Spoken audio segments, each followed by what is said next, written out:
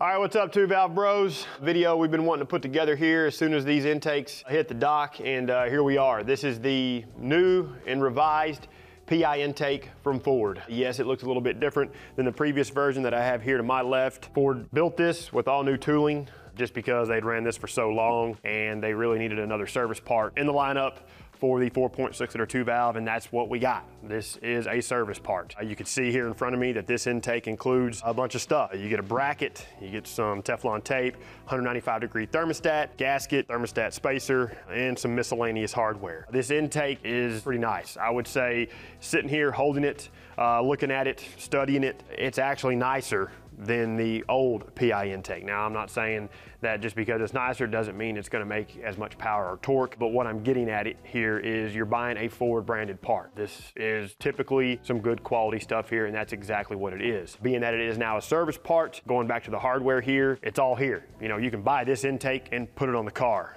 They even give you the bracket that looks a little goofy if we own a Mustang, because all this little extra stuff was for the Crown Vic, and I think other applications as well, because this will service Ford, Lincoln, Mercury models with the 4.6 liter 2 valve. If it was me and you don't have the revised alternator bracket for a Mustang, we sell that revised bracket. So if yours is cruddy or nasty or something like that, you don't feel like refinishing it, we sell that bracket. I'll link it below. And then if you're wondering about gaskets, here's your plenum gaskets.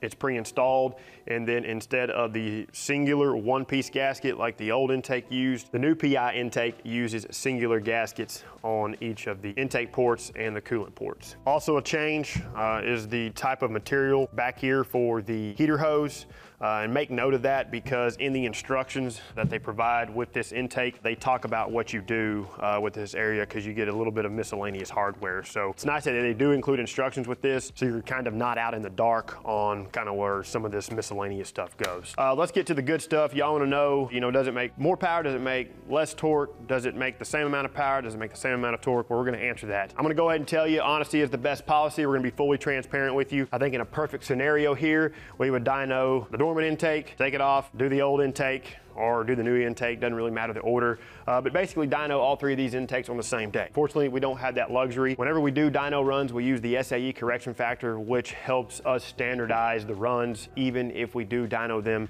on different days. The intake that we unfortunately had dynoed on a different day was the Dorman intake, so we're gonna use the previous run that we have, but we did get new runs with the new PI intake and the old PI intake. And when I pull these up, we'll also show the conditions in which the car was ran. We'll just start with the Dorman intake first. And then whenever we had dynoed it previously on the 2004 Mustang GT, that's the same car we use for these intakes. But the Dorman intake was making 222.4 horsepower at 5,200 RPM, 266.2 pound-feet of torque at 3,500 RPM. The conditions that day were 75 degrees ambient temp, and the humidity was 66.53%. Go ahead and pull up the new PI intake and compare that to the Dorman, because that's technically the two intakes that you can purchase now. I mean, technically you can still purchase an old PI intake, you're just gonna have to find one used. The new PI intake, 233.6 horsepower at 5,300 RPM, 261.4 pound-feet of torque at 4,200 RPM. So you're looking at about 11.2 horsepower increase at peak, but you will see a slight drop in torque at peak.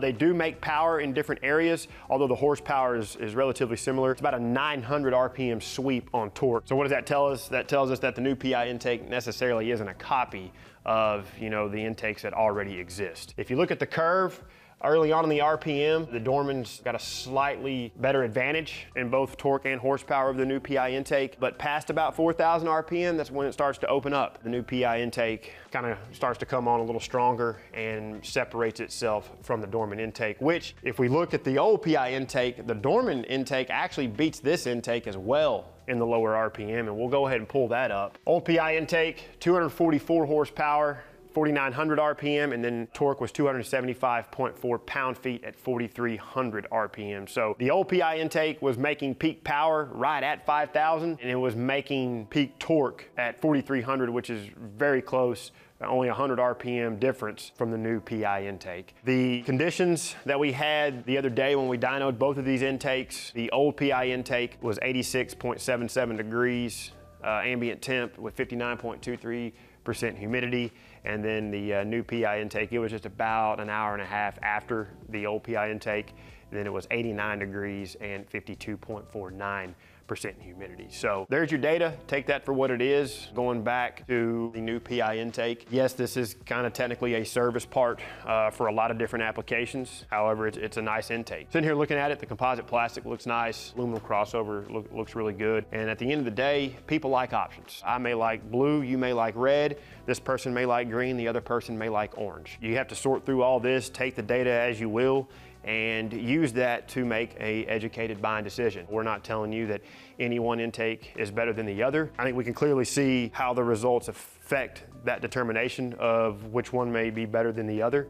And those are just tidbits that you kind of have to sift through and weigh and figure out which one you want to go with. I think at the end of the day, we're talking about a 2-valve Mustang. And we're nitpicking, you know, 5, 6, 7, 8 horsepower, give or take, at 233 and 244 and 222 horsepower. All jokes aside, I get it. You know, when you do stuff like this, you want to make the most power, you want to make the most torque. I totally understand it. Sometimes in the day in which we live, this is what we have, this is what's available, and we kind of just have to pick which route we want to go and go with that. The dyno technical data, should have put this way before. 2004 Mustang GT, keeping comp. Engine has about 180,000 miles, give or take. Has a cold air intake, off-road mid-pipe, Borla mufflers, aluminum drive shaft, 373 gears, an 18-inch SVE wheel, 285/35/18 tire, SCT strategy tune, 93 octane fuel, and all of the pulls were made in 4th gear, which is the 1-to-1 ratio for the Tremec 3650